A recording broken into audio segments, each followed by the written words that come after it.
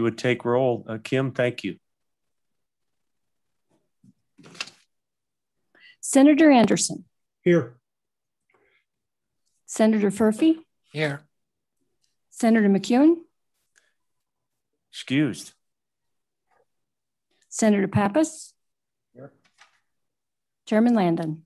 And I'm here too. Thank you. Yeah. First bill for our consideration committee is Senate File 112, Insurance Discount for Accident Prevention Training. So, Senator Pappas, you have, I understand, worked with a couple of parties regarding this bill while I was off doing something else. And yes, Mr. Chairman, if I may, I can just give you some background while we're waiting for the amendment. Maybe we can probably even talk about the amendment. Absolutely. While we're coming down. So you are going to propose an amendment for 112 is my understanding. Correct. Is that right? Okay. Correct. And so I met today with the insurance folks and they're attending today if they would like to speak to it. But and I also met with YDOT, and everyone was in agreement that basically the intent of the amendment that we'll be getting is instead of modifying. What are you getting at? Instead of modifying 2614-105, paragraph C, Romanet 2, is the agreement was let's just get rid of it all. So we'll be deleting, the amendment will be deleting, repealing all of 2614-105C. And the amendment does have a couple of other items to fix the language in the enactment. Okay. It looks like we've got the amendment right now. So why don't we track it in and dispense of it? Thank you, Danielle. Thank you. Very helpful. Appreciate that. So, Mr. Chairman, first of all, do you want a motion on the bill to discuss it, or? Yeah, I would. Senator McEwen, we have taken up Senate File 112. Senator Pappas has been working with our insurance constituents as well as with YDOT, and they have a proposed amendment which in essence is going to eliminate paragraph C and the bill itself. So anyway, that catches the senator up, and Senator Pappas, I would entertain a motion on the bill from the bill. So Senator Pappas moved the bill. Do I have a second? Second, Senator Furphy. So it's been moved and seconded. Let's work the bill. I'm not going to take I don't think it's necessary. I got waited caught in the hallway. Well, understand that happens. No problem, Senator. So I was going to check with you, Senator Pappas. Would you like for any testimony before we take up this amendment? That would probably be appropriate in my mind. Correct. Yeah. So, so Ms. Shaner, would you like to come forward? Which of you? Thank you very much. Good deal. Ms. Shaner, what are you thinking about doing to this bill? Chairman Landon. You saw where the chairman's name is on this, right? I know, Chairman Landon. Okay. Mary Ann Shaner on behalf of State Farm Insurance. And we do support the amendment that Senator Pappas has presented. And I think that what this amendment does is that it takes it back to what was the language in Senate File 10, which was worked over the interim. And I guess from an insurance perspective, that with this provision before is that with these discounted driver courses that they're really not actuarially supported with a discount, and the specific class that you take is not really tied to potential losses. And as written, there's no really guardrails in relation to what the driver courses would be or what they could be. So you could potentially sign up for, a 15-minute class and then get a discount. And now with taking the department out of this bill, then there would be not really any oversight in that regard. So again, I think that what this amendment does is it takes it back to what was discussed during the interim, which was to completely remove this section in its entirety. So we stand in support of Senator Pappas's amendment, as well as Catherine Wilkinson with APCIA, American Property Casualty Insurers Association, could not be here this evening due to a conflict, and she also stands in support of this amendment. I'd be happy to stand for any questions. Okay, Ms. Shaner, thank you very much. Committee questions for Ms. Shaner? I have one, which is obviously at some time in the past, we have felt it necessary to compel our insurance companies to provide a discount if they force our drivers to be trained and safe. Does that mean this idea of safe drivers and a 10% discount is going to go away? Mr. Chairman, under this amendment, it would be taken out of statute. However, there are a lot of things with insurance companies and your policies that are specific to each individual contract. And so then that would be something between your insurance company and the insurer. But it's likely that those sorts of discounts would still be available, right? Most insurance companies give you a discount anyway. You don't have to compel it in law. Mr. Chairman, obviously I can't speak on behalf of all insurance companies, but yes, I believe that is generally the case. Okay, thank you. Senator Pappas. Mr. Chairman, and to that point, my discussions with the director of WYDOT is absolutely behind this legislation as well. He says WYDOT has no business getting in between the insurer and the insurance company and mandating discounts or anything of sorts. So he's happy with this. Thank you, Senator, and committee. That's really why I brought this bill back out of the omnibus transportation amendment bill. You remember, which went down in the Senate chamber, and that was just to simply get WYDOT out of it. So.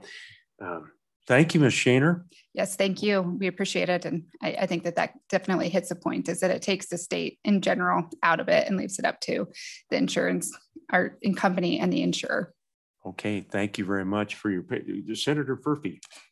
Thank you, Mr. Chairman. One quick question, excuse me. ARP used to provide training for senior citizens, and then they would get a discount. Is that still available? Ms. Shaner? Mr. Chairman, Senator Furphy, I do not know the answer to that question. I can see if I can find the answer to that and get back with you.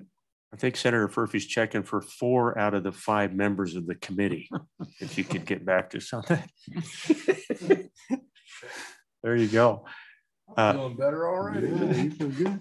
You notice how good I am to the rookie? I mean, take care of the man. Ms. Shaner, thank you. Appreciate it. Thank you. Further testimony on Senate File 112.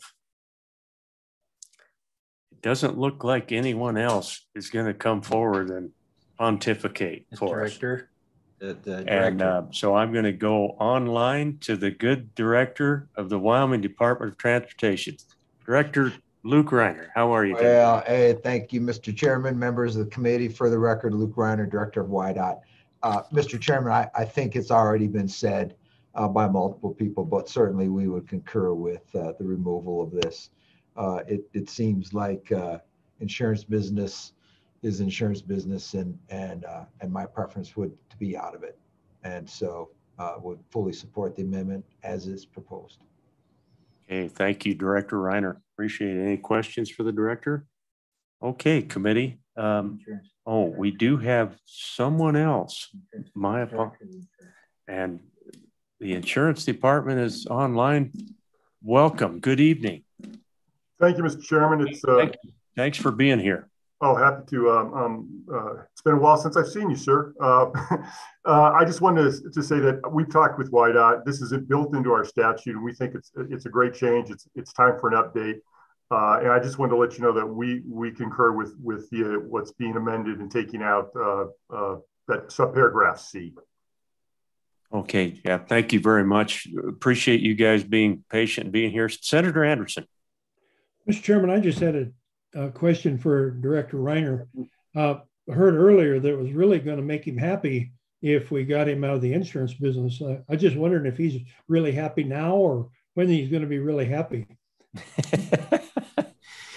Well, Mr. Chairman, Senator Anderson, you know I'm a happy fellow. So thank you for contributing to that. All right, Director, thank you. And really again, happy. I appreciate the Director of Insurance being here. Now, I think I don't see anybody else waiting. Danielle, if there's anyone else, please allow them to come forward. Otherwise, we're going to close testimony, and I think Senator Pappas wants to move an amendment. We've already moved the bill, so take it away, Senator Pappas.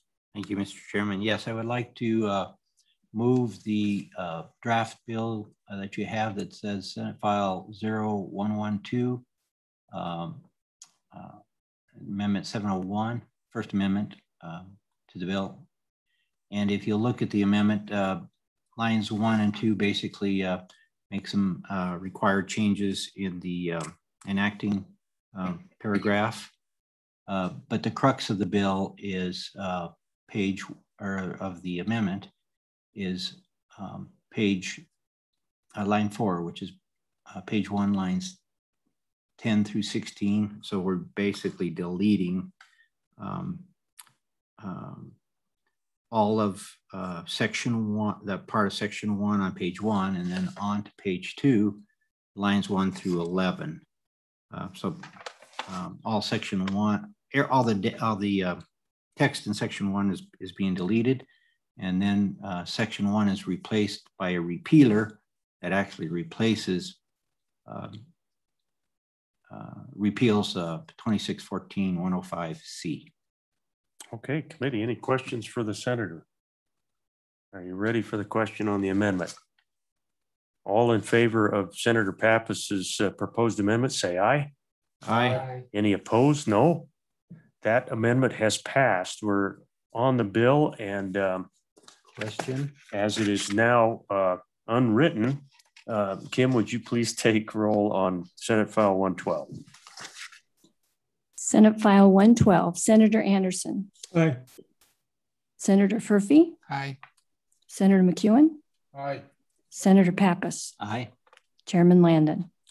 Aye. Thank you, Kim. I'm sorry, 5 ayes do pass amended. That's all right. The next bill for our consideration, Senate File 106. I'm going to ask the director of the Department of Transportation to come back in, maybe to offer a few thoughts on Senate File 106. Director Reiner, this is a piece of that omnibus statutory amendment bill that we took to the Senate, and it had too many topics in it. So you and I went to work and we created 106 and 107. What's in 106? Yeah, you know, Mr. Chairman, let me just start by thanking you for bringing these back. I certainly appreciate that effort, because these are all important, you know, little things in statute to police up. Mr. Chairman, with your permission, I'd like to invite Mr. Rossetti to talk us through the details, as most of this is in his area of expertise. Absolutely, Director. Thank you. Mr. Rossetti, welcome tonight. Can you walk us through 106, please? Mr. Chairman, Taylor Rossetti, Support Services for WYDOT. Thanks for having me tonight. Yes, this bill really, I guess, is pretty narrowly focused on, you know, registration and plate language, as well as getting rid of some obsolete definitions. So we narrowed the scope of that omnibus bill to a kind of a tighter bill.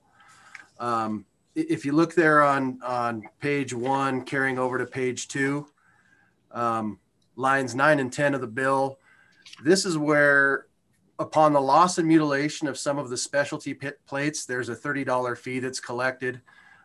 This is just modernizing the language to add the new specialty plates that have been added since 2009, which was the last time the statute was amended. In practice, this is really what happens currently. This is just codifying that. Those plates, just for the everyone's information, are the street rods, custom vehicles, the specialty plates for Gold Star, the tribal license plates, and the wildlife conservation plates. So that's the language there on page 2. Moving over then, page 3. We have a question, Mr. Rossetti. Sure. Senator Pappas. Does this now include every plate that's made? Mr. Rossetti? Mr. Chairman, Senator Pappas, it does. Okay, including the antique car plates or the Pioneer plates? Mr. Chairman, Senator Pappas, I believe that was covered in a previous amendment prior to 2009. We're covered, sir. We're covered. Okay, thank you. So, Mr. Rossetti, would you do me a favor and run through that list again? I thought it was later in the bill, but I'm not seeing it. So, can you tell me again what's in this underlined language on 10, 9, and 10? Certainly, Mr. Chairman. 31.2.226 brings in the street rod plate. 31.2.227 brings in the custom vehicle plate. 31.229 brings in the specialty plate Gold Star. 31.2.230 is the tribal license plate. And 31.231 it brings in the wildlife conservation plate, which, if you recall, is the most recent plate that's been adopted. So, Mr. Rossetti, 31.2.229 is the specialty Gold Star? Yep. Yes, sir.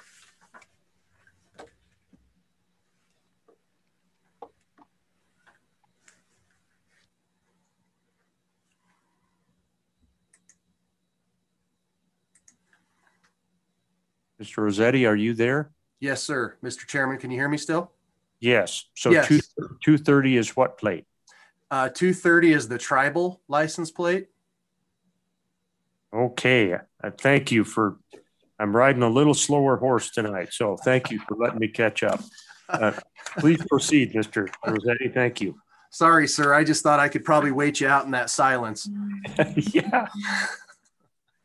Sure.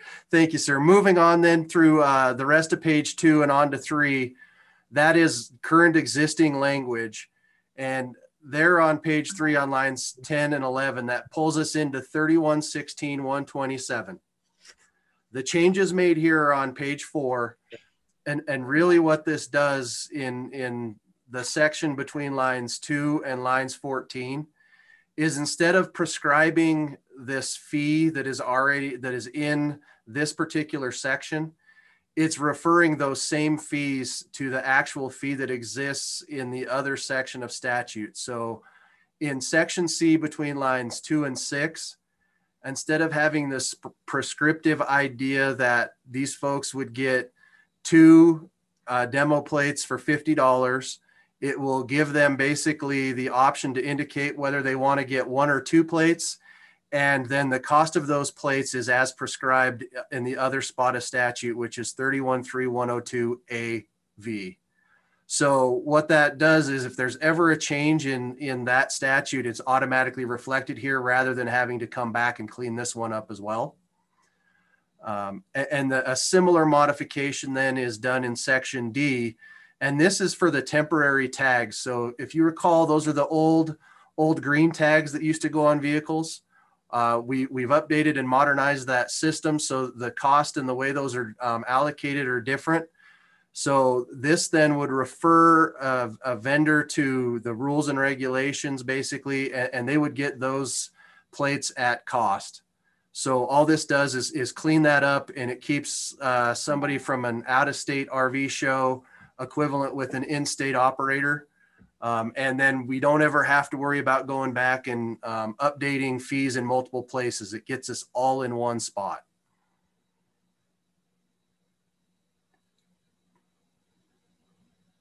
For Mr. Rossetti on paragraph D. Yes, sir. I'm still writing on paragraph C, but I think I still got paragraph D. Is Senator Anderson, are you with us? Are you good? I'm happy. I'm just like the director. All right, good. Boy, it's good to hear. I like that.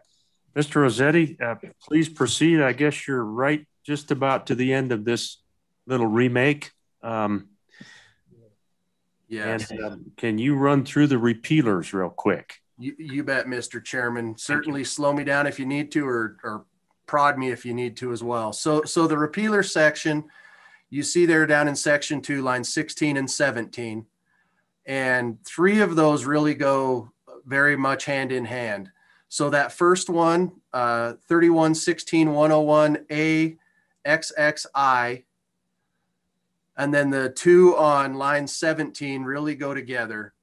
And what those have to do with is basically the antiquated language that's sitting in chapter 16 that relates to antique dealers. We no longer have antique dealers. So what this does is it repeals the definition for antique vehicles that's sitting in the chapter 16. It's repealing the license for an antique automobile dealer, and just it's getting rid of all of that language that's really no longer needed in the dealer licensing section related to antique dealers. Automobile dealers can still sell antique cars, but they just sell them under a normal license. There isn't a separate antique dealer license. So that takes care of those 3 repealers, sir. And then the final repealer that's sitting there is at the end of line 16, and that is 3116-101B. And that is an antiquated definition that really has remained in statute since, we believe, 1997. And what that basically does is it removes that language that was used prior to trailer and motorcycle dealers having a dealer license. So in practice, that definition just is not applicable anymore. And that's all we're trying to do with these 4 repealers there are on page 4.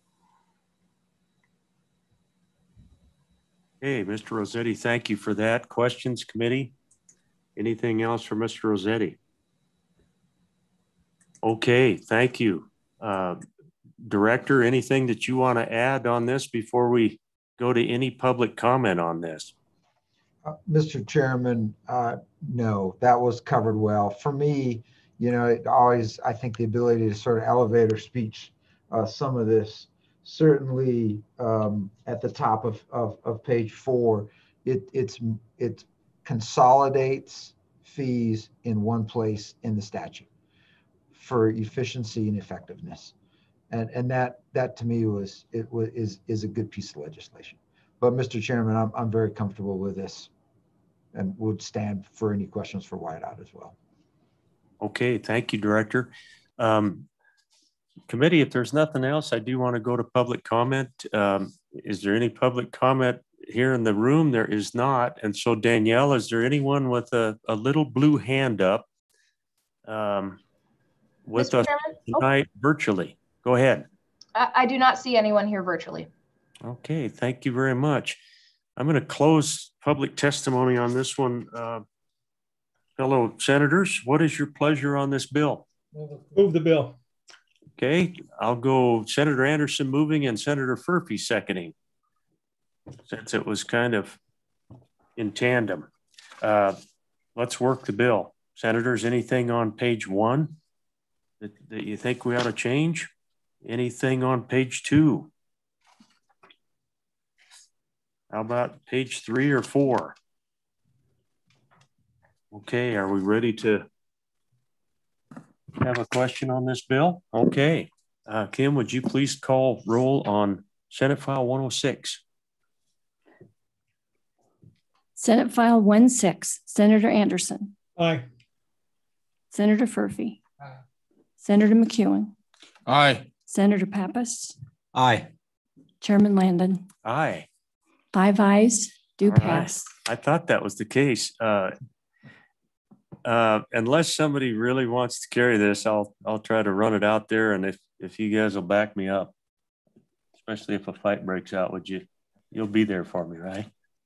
I think you'll do a great job. And if a fight breaks out, we'll make sure you don't get hurt. Yeah, you're clear up somewhere else. You know, you could get down here and help out a little bit.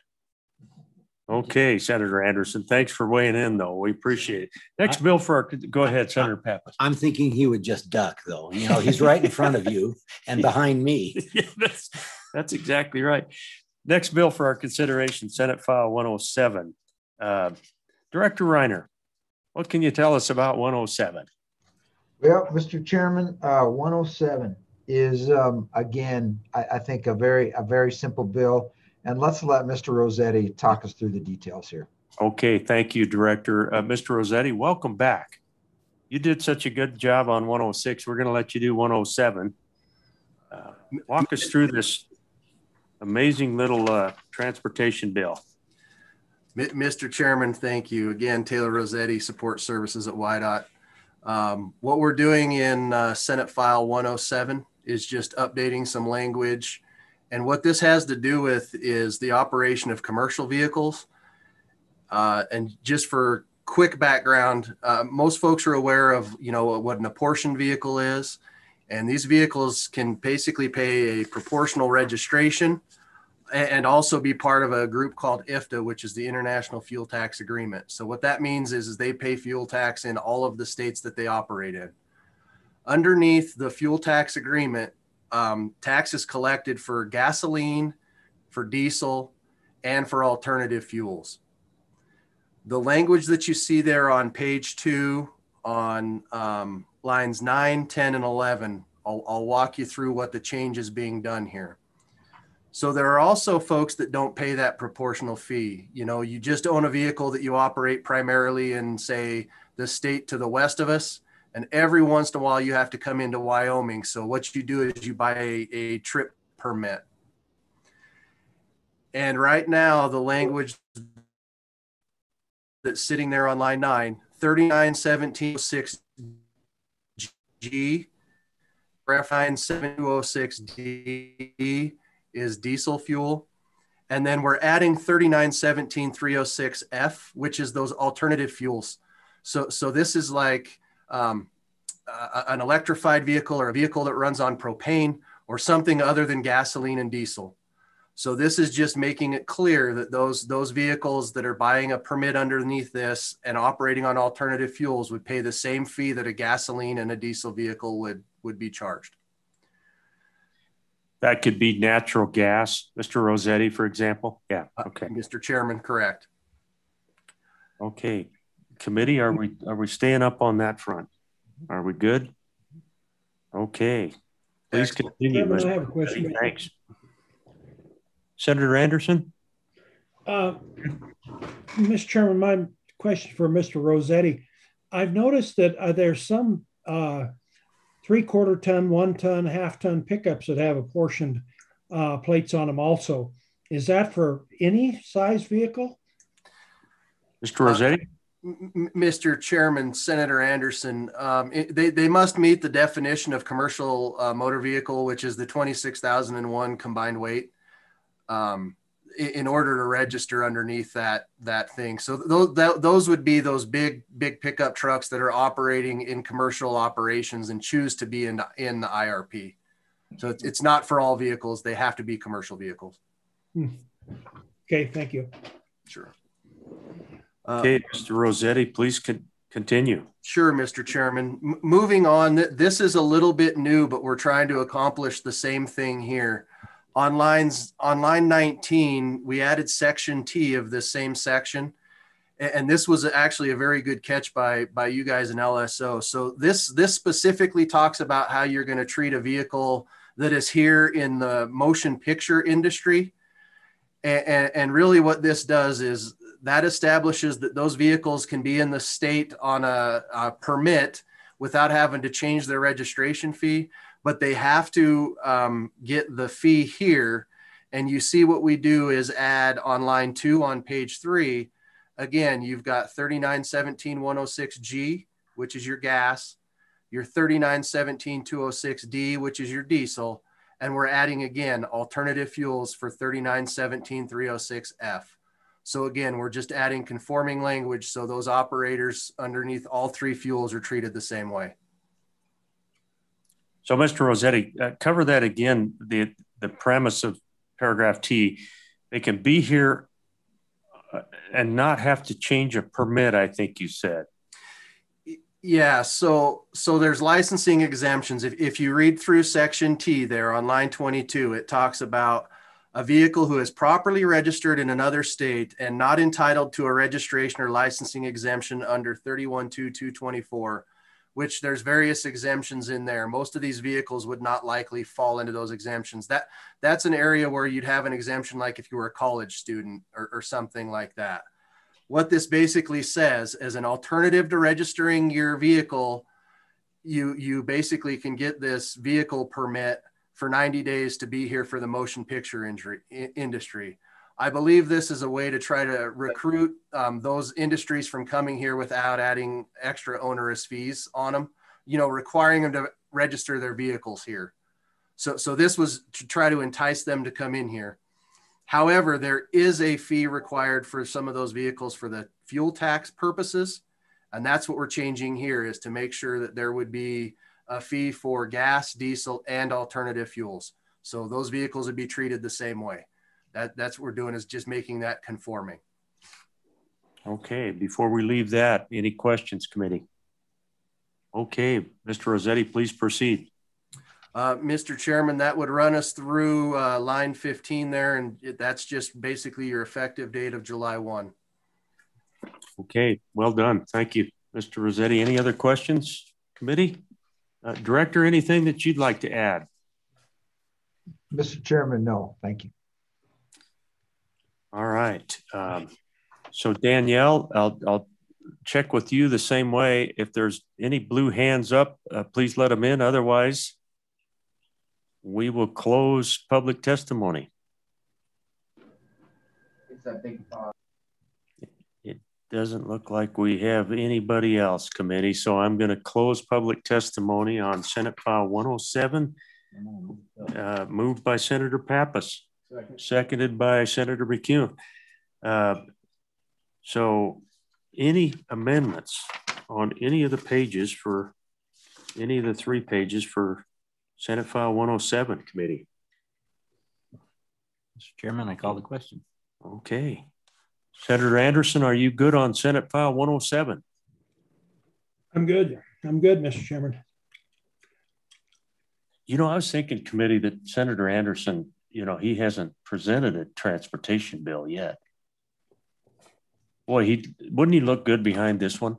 It's early on, though, Mr. Chairman. Yeah. It's early on.